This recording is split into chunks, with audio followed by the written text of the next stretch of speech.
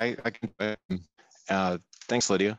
Yeah, so uh, before we go too far, I think, yeah, just getting everyone acquainted with who we are is the first thing, first and foremost. And I want to say we are just honored to be here to speak to you. This is something that we feel really passionately about, and we've kind of shifted our entire focus here. So to have a conversation with all of you about this is really, really wonderful. So my name is Daniel Wood. I founded the group back in 1998. So that's who I am. And then how about each of my colleagues will just kind of introduce themselves. My name is Lydia Van Driel. I'm the horn professor at University of Oregon, and I joined Quadre in 2007. And I'll pass it over to Amy Jo, who was the next person to join. Hi, I'm Amy Jo Ryan. I play third horn with the Los Angeles Philharmonic, and I joined Quadre in 2000 and when did I start? I'm not even sure. 2008. 2008, okay. Hi, I'm Adam Unsworth. I teach horn at University of Michigan, and I'm the newest member. I just started this year, first season, and am enjoying it so far. Great to be here. Yeah, and we're absolutely thrilled to have Adam join. Our longtime member, Nathan Pollock, just retired after 18 years with the ensemble. He retired from the horn and also from Quadre, so we wish him well in the next chapter of his life. If while you're looking at me, you look at this one eye and you're like, wow, it looks really red. It's because I've been gardening all morning and a branch just went and slapped me right in the eye. And so I'm going to be kind of blinking a lot during this presentation. So just letting you know that. Now, if you know about us and you've seen us before, we're really happy to see you again. I saw in the chat that one of you remembers seeing us play a joint recital with Genghis Barbie back at the 2011 San Francisco Horn Symposium. So we got a chance to meet a lot of you then, but we've been doing concerts around the country, as I said, since 1998, and a lot of those things that we've done are encapsulated in a really lovely summary that the Northwest Horn Symposium put together, which you can find in the packet. So you want to find out more about us, go there, and of course you can always go to our website. There is one thing I would like to call out on that summary, bio about us, that I think is really important, kind of critical to this whole discussion we're going to have today. And that is in 2020, so just last year, in the midst of this pandemic, we received the Hart Prize from the Aerial Avant organization. And that was in recognition of our artistic programming tied to social justice issues. Now, we're absolutely flattered and humbled to receive such an award. We were up against a lot of chamber ensembles who are doing fantastic work out there. And one of the reasons why we are especially proud of that is because it has come to define all of our artistic decisions moving forward. And this really wasn't by accident. We've been engaged in doing programming that's tied to socially informed art since our beginnings, but we made a very conscious decision back in 2019 to shift our work so that the issues that we are passionate about in our communities, that is what drives what we do. So in the next 40 minutes or so, we're going to be delving into that in a big way. First, we're going to talk about how we made this pivot as an ensemble, as a group. Second, we're going to talk a little bit about what has worked and also what hasn't, because there have been a lot of bumps along the way, of course. And then finally, we'll talk a little bit about what we're going to do next. So lion's share of our program is going to be talking about all the steps we've taken leading up to our programming in June. But we, of course, have projects and plans beyond that. Now, before we go too far, I'd love to kind of get to know our audience a little bit. And I'm not exactly sure how we can do this. We I have know I can. we have a Q&A function. People can type stuff in the Q&A Okay, function. can people raise their hands using the raise hand function? Okay, so how about we do that? We'll all look at the attendees list right now, which I see is like 47 strong, which is super awesome. And go Craig, he raised his hand already. That's awesome. So put your hand down now, and I'm just going to ask a few questions, and you raise your hand if this kind of defines who you are. Okay, and this will give us an idea of kind of who we're talking to. So raise your hand if you are, a resident of, Oregon, say. Who is a resident of Oregon? Okay, we got a few people up there from Oregon. That's fantastic. Raise your hand. You can put your hands down if you are a resident of Washington. Oh, wow, a lot more hands went up there. Okay. Got a really proud Washington crew. Great. You can put your hands down now. Okay. Raise your hand if you're a resident of California. Okay.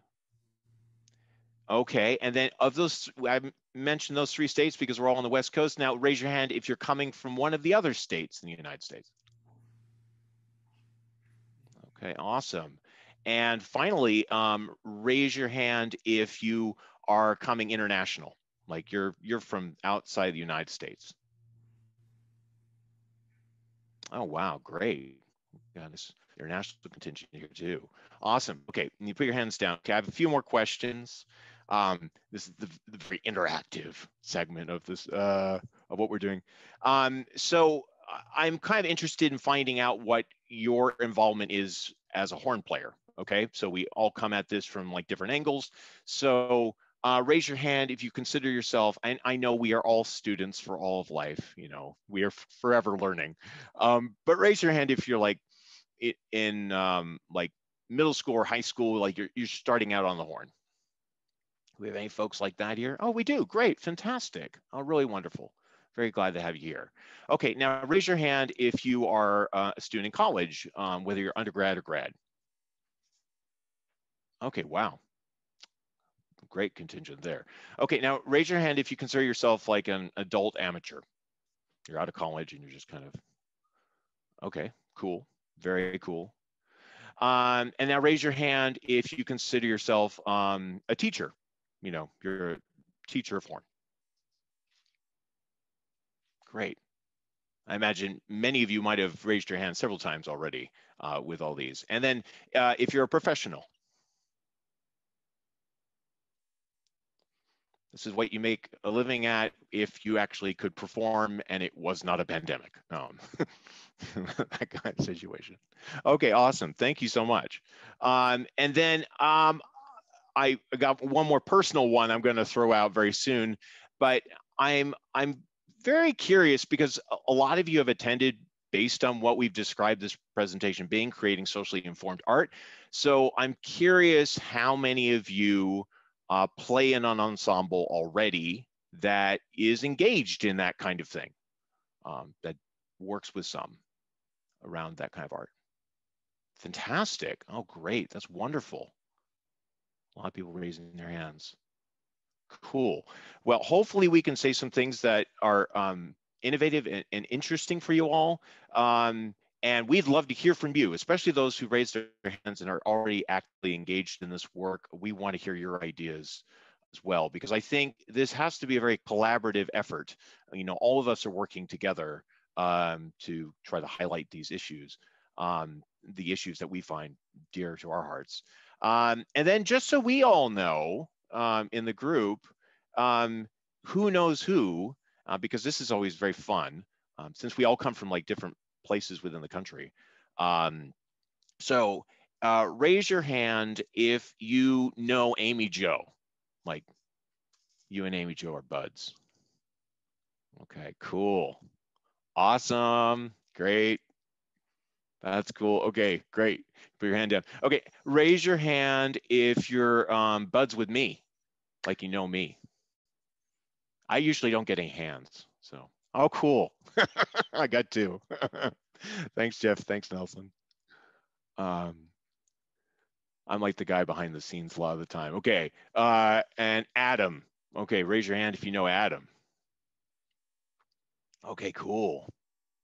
Nice list there. Now, I saved the best for last, of course. So raise your hand if you know Lydia.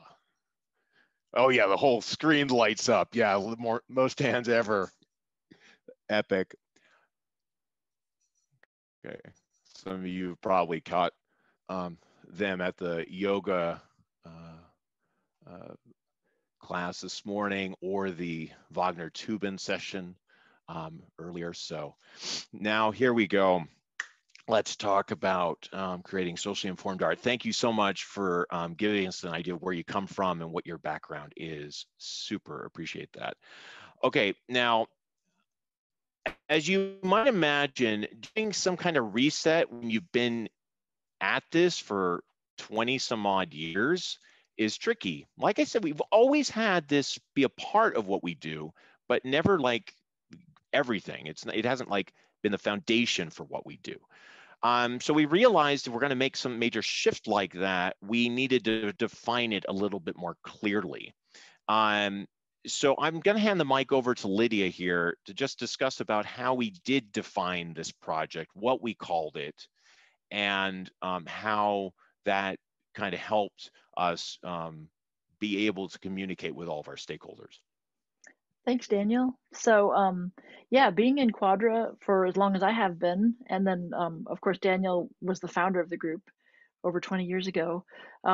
We've always engaged in sort of meaningful community outreach as just part of what we do. Anytime we did a performance week, we would invariably perform at a soup kitchen or at a assisted living facility, something like that. And we did that because we care about doing those kinds of performances as well. But we also did it because oftentimes when you're trying to get granting money from a community, they will, give you money if you also do something like that. So our motivations were multifold, but definitely our interest in doing that is very genuine. However, in 2019, Quadre, with the previous incarnation with Nathan, we all played a week in San Francisco and culminating in a really great performance at the San Francisco Conservatory, where we were playing on a performance of the music of David Garner. And we had a great time, and we had played a house concert that week. And after our week of performances was over, it kind of felt like we had just come to sort of a double bar. Like we had done a lot of really great things. We're all friends with each other, and we all have moved in our lives into situations where we're very busy with our careers, with our families. I don't know how many of you know that Daniel has triplets, which I can't even imagine how he functions. But anyway, we're all sort of thinking, all right, this has been a really fun run, and maybe it's time to move on. But then we had one of Daniel's students' parents was at the house concert, and she was really excited about our group, and she also happened to be a specialist in marketing, like a really amazing person who had worked in major corporations marketing. And she contacted Daniel and was like, you guys, you just need a better website, and what you do is so important, and you should keep doing it. And so Daniel contacted us all, and we kind of had a conversation and thought, well, maybe we do still have something to give. And we got together and had this deep heart to heart, and we were like, well, why are we really doing this? What's the purpose? And it all boiled down to this common denominator, that we wanted to do something that was meaningful in helping our communities, building just stronger bonds, and helping out all the good things that happen in communities. So that's kind of what happened. We decided in May of 2019, it's not the 19th century anymore, right? It's May of 2019 that we were going to, continue with our work and really rebrand it as music with a message. And every year we were going to think of, one specific thing to focus on. So this year we've been really doing a lot of work with the unhoused population, and I'm not going to reveal what our next year is because I think Daniel's going to tell you all about that later. But anyway, it was really fun to kind of just have this moment of a pause and reconsidering like what the point is of what we're doing, and then to kind of as a group make our decision and move forward with it. And of course, Nathan also was kind of grappling with whether he wanted to keep playing the horn or not. And we were all sad to see him go, but we're also so happy that Adam joined on and is, 100% in with this idea of music that can actually affect a community in a positive way. Thank you so much, Lydia. It's impossible for me to have summarized it any better than that. That was fantastic. And I think this is a good time for us to acknowledge, even more so, like the amazing efforts of Elizabeth Chung, who's on the call actually, because without her, our group would not have been able to see what we could do. We couldn't have seen what possibilities would have existed. So if everyone could just a nice little round of applause for her, she really is a kind of an incredible individual that helps make this, really a reality. So, okay, we have this idea, music with a message. We have this fantastic person behind us who knows a ton about marketing and about messaging and the like, who's helping us kind of craft this new idea. And as you can imagine, when you get started with something like this, and this is true whether you're an ensemble just getting out of the gate or you're an ensemble like us who had 20 years of experience, you have to now let everybody know about this. I'm not going to get into all the weeds about what we did in order to make that happen, but that means you have to get, your board, or at least your closest allies, aware of who you are and what you're doing now. You have to, whoever funds you. I mean, we're a nonprofit organization, so we receive grants and the like, but even if you're not in that situation, you want to be able to make sure the people that support you in whatever way they do, whether it's monetarily or with resources or just time and effort, that they're completely on board and aware of what you're doing as well. We had them let our staff know, we had to make sure we let our collaborators know. And then most importantly, we had to start letting our audience know. And that got kind of went out in segments. Like first we focused on the overall project, music with a message. We created videos around that concept, and then we started getting a little more narrow over time. Okay, so that's how we made the pivot.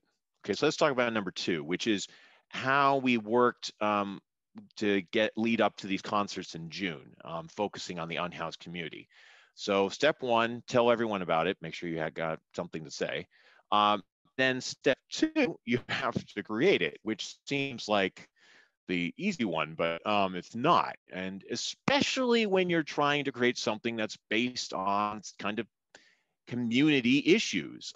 It's one thing to put a concert together that's all works of Mozart. It's quite another thing to suddenly have to put together a concert where you're now trying to tie it all together with homelessness. It's harder to maybe draw the connection. So we're going to talk about the kind of the process we did. One of the first things I would recommend all of you do, find someone else who's doing it.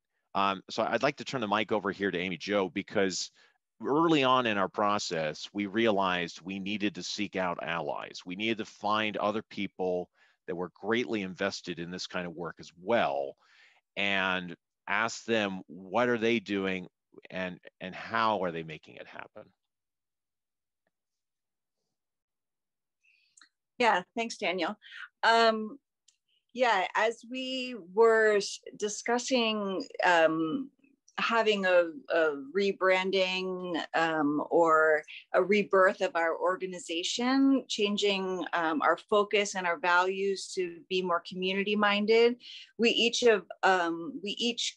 individually thought of people in our own communities who inspired us, who were doing things like Daniel said, what we were setting out to do. And a person that I knew from work was Vijay Gupta, who was the founder of Street Symphony, which is an organization here in Los Angeles that serves up to 10,000 people in our community, often people who have been recently out of prison, have been in stages of poverty or homelessness, just people who wouldn't have normal access to a concert stage and an artistic experience like we would normally offer to an audience. So I reached out to him, and he was a wonderful source for us and has given us a lot of support as a mentor, and gave us some good guidance on how we could get started with our group, and then we grew from there. As well as some other organizations that I've been a part of in the past, where we've reached out to schools and communities, again, in underserved, populated, underprivileged communities where we could, they were already making a difference. So for instance, I played in a chamber orchestra called Iris for 13 years prior to my position here with the Philharmonic. And they had a collaborative connection with an academy called Stax Academy that is probably similar to the thing that the Philharmonic does with the Youth Orchestra of Los Angeles, where there's students who can receive lessons and involvement in artistic and orchestral and theory and arts classes. And so we kind of use these as our guide. We also reached out to other mentors, for instance, Kane Reedus. I'm going to say his last name wrong because I'm good friends with his wife, who's a horn player. Many of you may know Christy Crago, and I always say Kane's last name incorrectly. Can someone help me? Yeah, Kane Thomason Redu. Thank you. Who was instrumentally involved in the Sphinx organization for quite a while, and so because he was in the management with them, and now he's with management at Detroit Symphony. He's currently on our advisory board and has been a wealth of information for us and ideas on how to implement things in their community, and how to reach out and make these collaborative connections with homeless shelters and food, the soup kitchens, the food kitchens, which is something that we've always done. So. Is there anyone else I'm forgetting? Oh, well, yes. We have probably the advice of and those are some of the people that Amy Jo knows intimately down in Los Angeles and around the country. But it seemed like every one of us had a pool of people that we were asking and we were connecting with. And even those people, we would then ask them for more advice. So yes, absolutely. Yeah. I'm going to go on to the what I think is the most important part if you are interested in engaging in socially informed art, and is connection. It is all about connection. It is all about connection with you and with that particular issue. If you are to do a concert about the unhoused community, you need to connect with the unhoused community. Doing it in a bubble where you're just talking about it and talking about the quote, as we heard many times when we were starting this journey, the homeless problem, it's not genuine, it's not authentic, it's not real. But it was interesting because I think a lot of us came from that perspective of this kind of homeless problem. We thought, okay, well, we can do some good as an ensemble because of that. And I would say that's the first mistake we probably made, which is we kind of got wrapped up in that concept, and especially in talking to a few other people and the like. And it wasn't until actually we're out there and engaged in it in this different mindset when things started to make a little more sense. One of the ways that things started to kind of coalesce and make this much better for us was when we started connecting with the composers that were going to write the music for this new programming. As I say, these new issues inform everything. So this year, it's all about the unhoused community. Okay, so if we're going to do that, what works are we going to play for that program?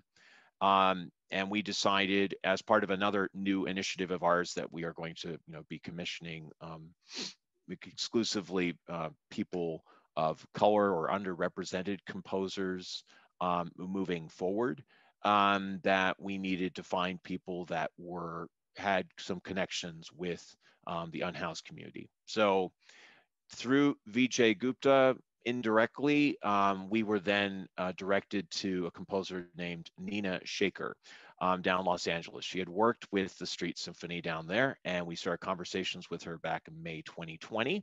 And we started a conversation with her and a artistic process with her. And in fact, if you want to learn more about the artistic process, we're going to be doing a conversation with Nina and the co-collaborator, which I'll introduce in just a moment, this coming Saturday at the San Francisco Conservatory.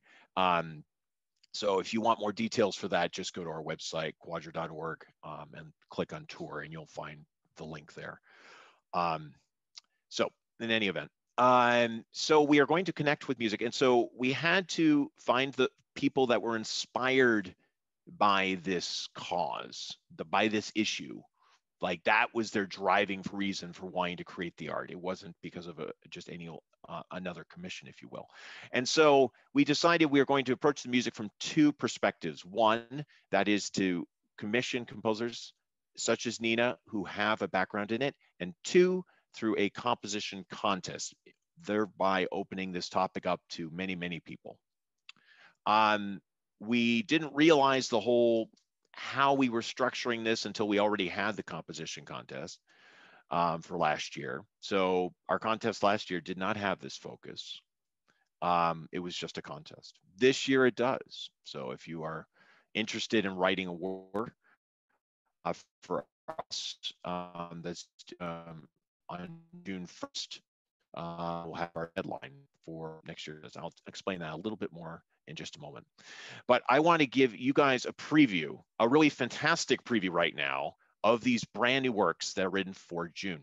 Now, Quadre hasn't even been able to get together yet to perform these, but I'm going to show you some quick snippets here, just so you can kind of get a taste for it.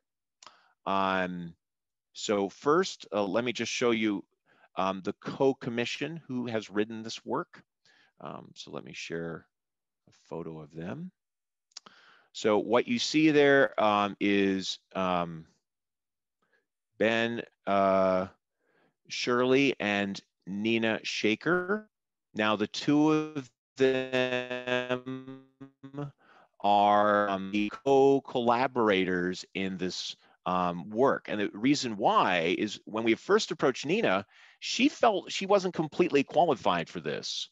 She had never been homeless. She had never been part of the unhoused community. She felt like she needed to have some connection there. And so originally she approached Ben, who does have connections. I'll explain that in a moment.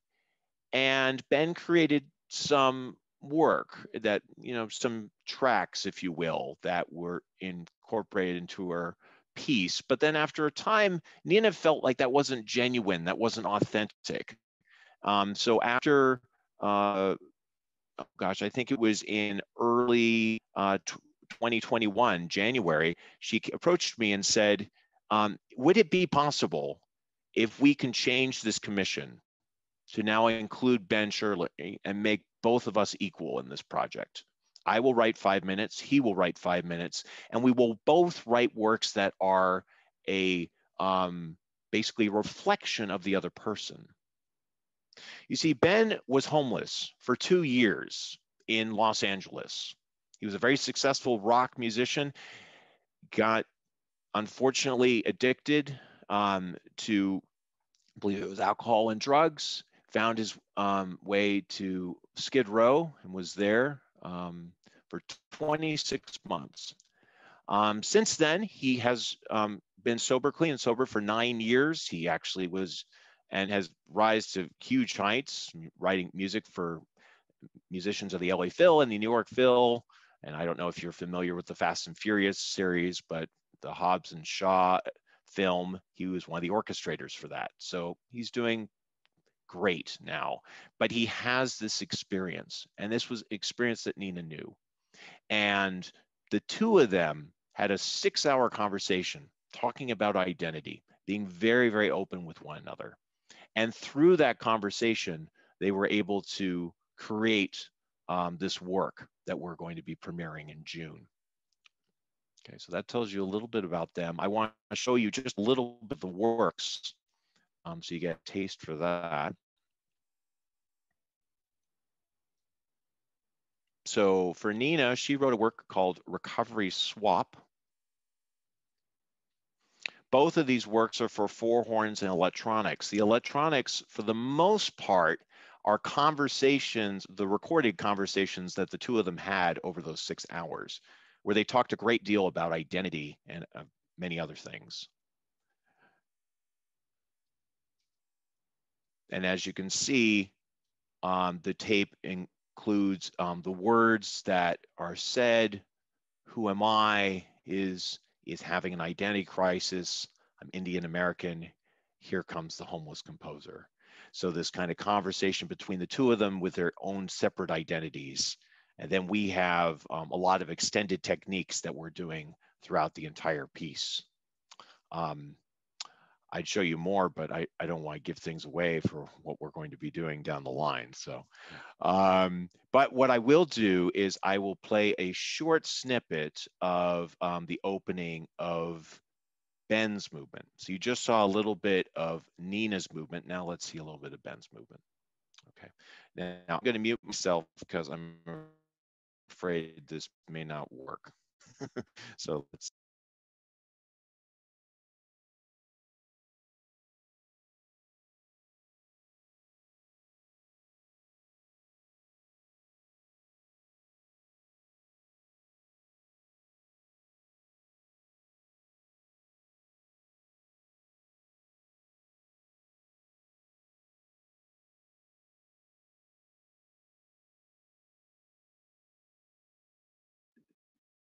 You might have to unmute yourself, Daniel.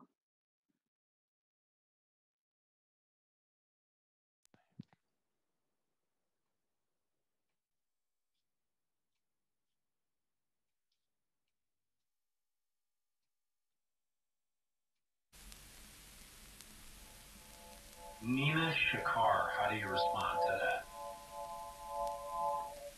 The pronunciation of our name is such a big thing. You know, I say my name as Shaker.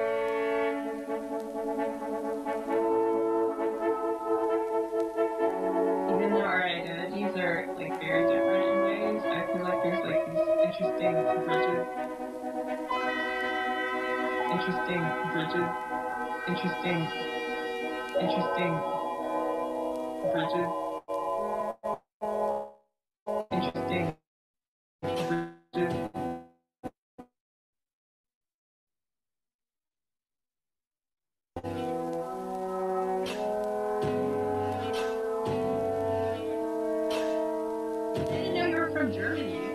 Born in Berlin, lived there until I was almost 6. That's about my mom.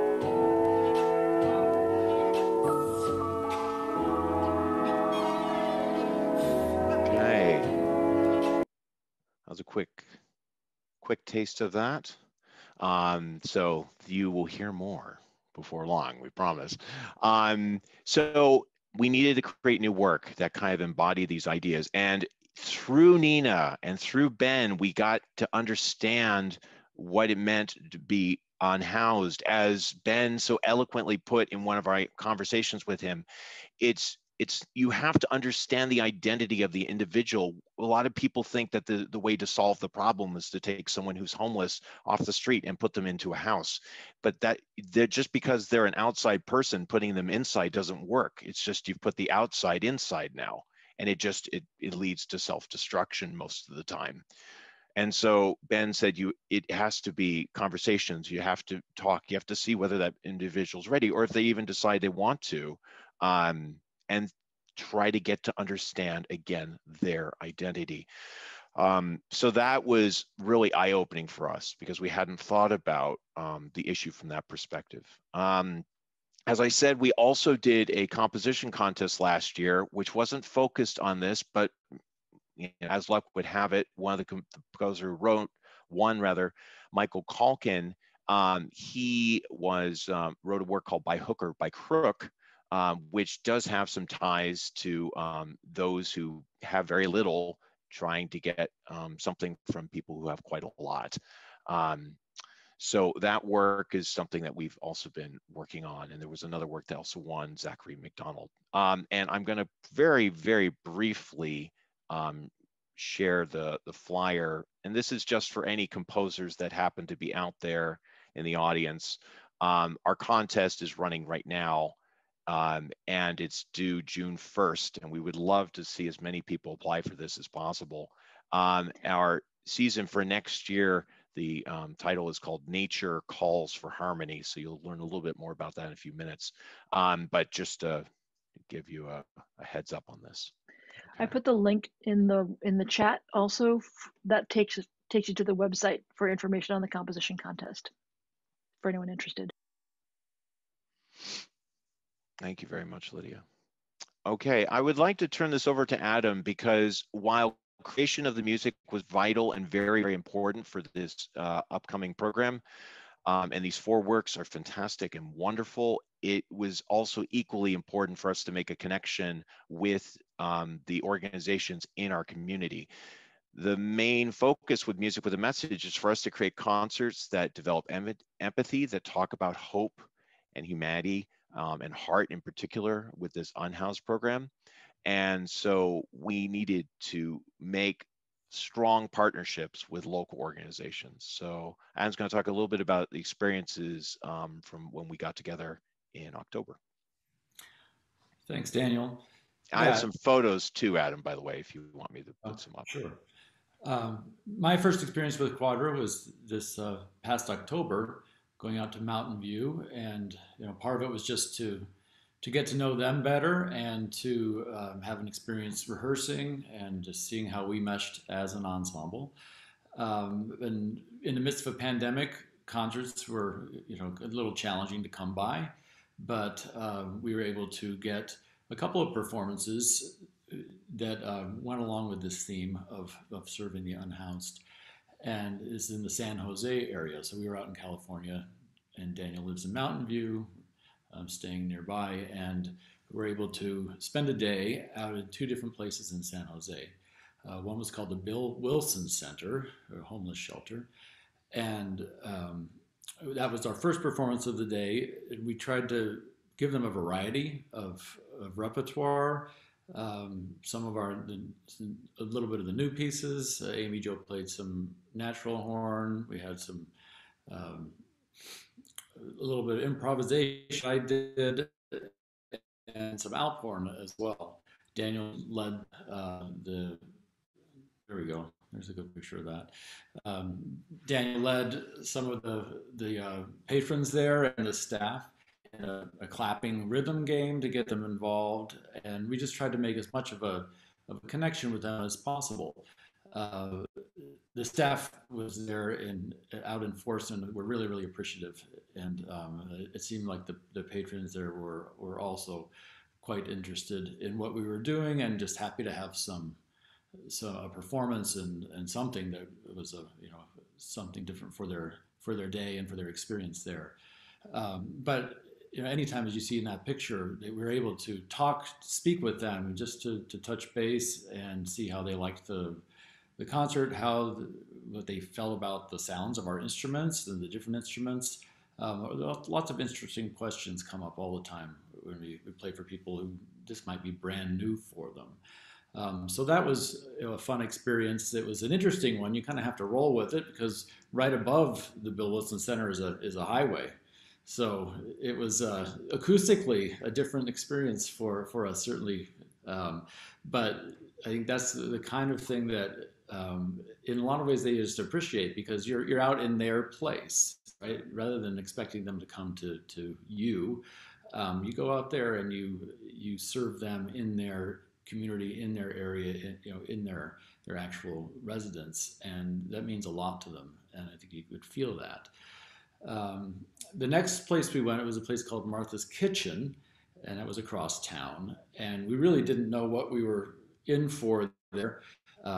Didn't know how the setup was going to be and exactly what they even wanted. This is a food pantry where people come and line up and wait for food for dinner, and we were going to basically be entertaining them during that dinner hour, mostly while they were going to be waiting in line to pick up their food for the evening.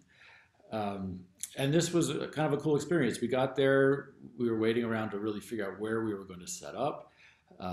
We had a couple of different options, and we chose to set up right in the parking lot. We had to even ask people to move their cars so we could get a good place where we could be viewed. There was a gentleman named Dan that we met there who usually plays guitar, like I think 3-4 nights a week. He would come to the homeless shelter or this food pantry and play guitar. There's Dan right there. And Dan was instantly friendly and was super excited that we were there and started asking us what tunes we knew. One thing that Dan always does when he's there is try to get the patrons to come and participate with him. Any tunes that they might know that he knows, and to get them involved just makes that, again, that connection. So you can see us out in the parking lot playing, and Dan's playing guitar. And we have one of the patrons here. Daniel, can you remind me of his name? You're muted. I think it was Richard, wasn't it? Richard. All right. Richard was actually pretty rocking with My Girl. And we may have even done an encore of My Girl after that first performance. He came back and we did it again. And we didn't have a chart. We were basically just, what key are we in, and trying to make up some lines that would work. But you could tell like the power that had. Basically, us being there, like, entertaining. People were walking by and watching us while they stood in line, and sometimes coming over and saying something. But as soon as they saw us with sort of their people, the people that they knew, there was really a powerful connection there. And we got a lot of nice comments and people coming over, just very, very appreciative for us being there. So that kind of gratification, we just don't often get that in the concert hall. And, it's gratification that goes both ways. And that connection felt really special that day. I'll turn it. Thanks very much, Adam. Because we are all in different communities, I'm in the San Francisco Bay Area, Amy Jo's down in Los Angeles, Lydia's up in Eugene, Oregon, Adam's over in Michigan.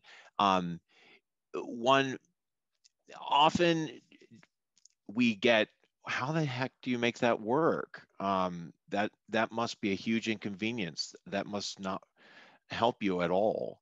And actually, we discovered, especially when we made this pivot, that was actually a very positive thing, because it meant that each of us as soloists in our own communities could go and start working with different organizations in the communities. And we had every intention actually of doing that a lot this year. And then there's this thing called the pandemic that showed up. So that didn't happen like we expected it to. But we know that every time we're not meeting together to perform and to do the work that we're doing, that we each in our own areas can continue that work in the organizations there. So powerful thing for us to be doing. And it also is very important that when you start this kind of work, when you start engaging these community partners, that you continue to do it. Drive-by outreach, as it's been called in the past, is not the name of the game. We're really trying to seek out meaningful, deep engagement, and that comes from going time and time and time again. I don't actually want to dismiss drive-by outreach or outreach at all, because we've done a great deal of it, and I've seen the power of us doing one concert in one place, one time, how that can have such a huge effect on people. But I know to be deeply engaged with the people, and especially around a particular issue, it helps so much if you actually can spend more time there. Can I just add something on top of that, Daniel? And something that we discussed when we were first making this transition to more social causes is how could, for basically white people who grew up with privilege, we all grew up in homes where we weren't going hungry. We always felt safe. We always felt loved. How could we relate and make a difference? And like Ben was saying, you don't take someone who's homeless and put them in a home. That doesn't change, but more that we had to educate ourselves and continue to make these connections and just reach out to people. And like Daniel was just saying, just to keep going there, and have these conversations that aren't always comfortable. Right on the money. Right on the money. I couldn't agree more. I want us to talk just very, very briefly, just for a minute, about some of the other partners we've brought on, because we want it to be a multi-layered experience when patrons come to our concerts in June. So as part of that concert, these are some of the, let me just show you what our, this is the theme logo for the concert, just so you can see that, which kind of encapsulates the topic and the conversation we're going to be having that night. So over the course of that program, there are going to be, you're going to hear those pieces. We're going to be collaborating with a gentleman named Christopher Grant, who's going to be putting visual media up behind us over the course of it. And that visual work is part of his own design. He's taken over 1,000 pictures he's found of people that are unhoused, and Instagram, and then utilize that to create images and impressions up on the screen, which is incredibly powerful.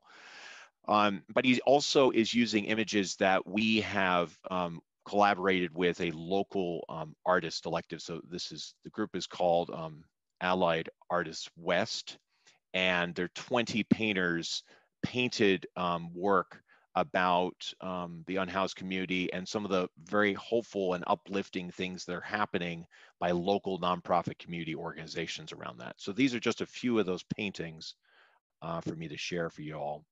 And each one of these paintings also has a poem that's been associated with, that's been created for that particular painting by another group. Let me bring up another one for you. How about this one? This is Karen Marquez did this one, who actually is organizing the entire thing. And this is, we have a local organization called the Community Services Agency that provides food. They also provide, if you see in the background where my cursor is, showers and places for people to clean up. They provide services to those young mothers that are forced to flee kind of hostile situations from homes. So they've been a wonderful organization, and we are collaborating with organizations such as those to have them come and speak at the program as well. So in between the pieces that we are performing, we're going to have actual people from those organizations talking. Some of them will be administrators, people in charge of those programs. Some of them will be clients, those part of the unhoused community taking advantage of those services. And we hope that it's going to create an environment where it develops empathy. It's going to create an environment that just encourages conversation and connection, again, with the issue, and with what's happening in our community. At this point, I just want to briefly talk about 3.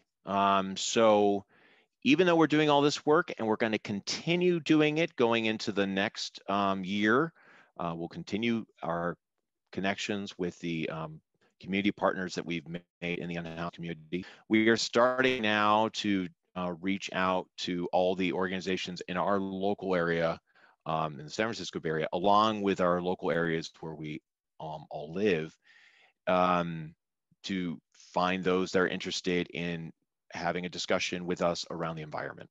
As you saw earlier, our composition contest is specifically around that now. So if you're interested, we're going to have 2 winning works for that. That'll become part of our series next year. Elizabeth Chung was responsible for that last logo you saw of the home and Hope, Humanity, and Heart. And she's also responsible for our new logo, which is in process here, but you're getting a sneak peek at what it will look like for next year. So Nature Calling for Harmony.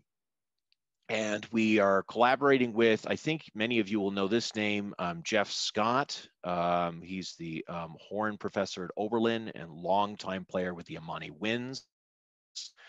Will be writing work for us. And one of the things we really benefit from in our ensemble is also having Adam and myself be active composers. So we write works as well for these programs. So that kind of encapsulates where we are with all of this. And we're still learning, and we'd love to hear from you all. We have a question in the chat.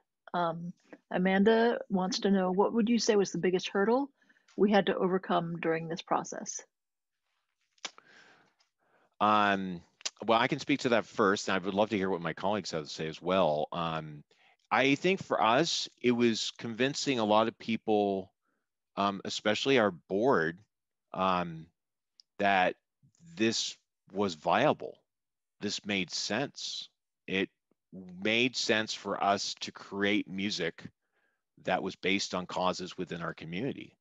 And it's still a little untested, to be honest. I'm pretty confident it's going to work just fine. But I think they're like, well, why don't you just, one of them, for instance, said, well, why don't you just be like, I remember I grew up on the Canadian brass. Why don't you just do like fun, silly things and balance that with doing like virtuosic things on stage? And I told them, well, we've done that. And that was fun, especially when we were younger. But we are now at a point in our lives where this really, really matters to us. And we put a stake in the ground, and this is what we're going to do. I'm just going to say, this is probably stating the obvious, but the pandemic was a huge hurdle. We had initially the week that we ended up doing in October was going to be pushed back because of pandemic issues and many other things. And then again, we had these upcoming concerts that are now going to be happening in June, were initially scheduled for March in California. And the pandemic was still raging at that point. So we had to cancel all of that. And hopefully everything that we are now planning will actually happen in June. I'm very excited about it. But yeah, pandemic, it's been hard.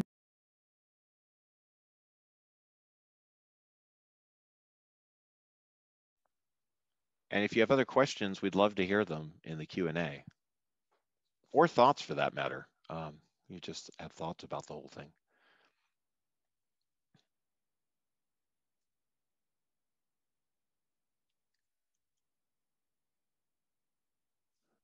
While some of you are typing busily at this point, we'll also kind of look at the chat and see if there's anything there as well. I do want to say that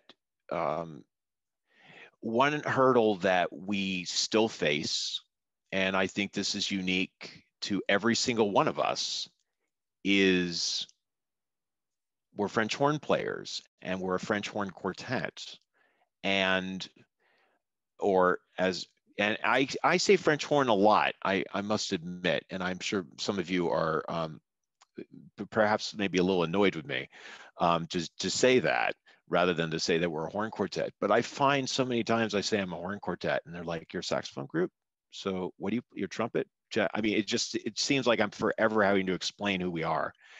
And so that is part of it too, is to say, okay, we're a horn quartet that is focusing on community causes, and we're getting like this double head take, like what, who, what are you?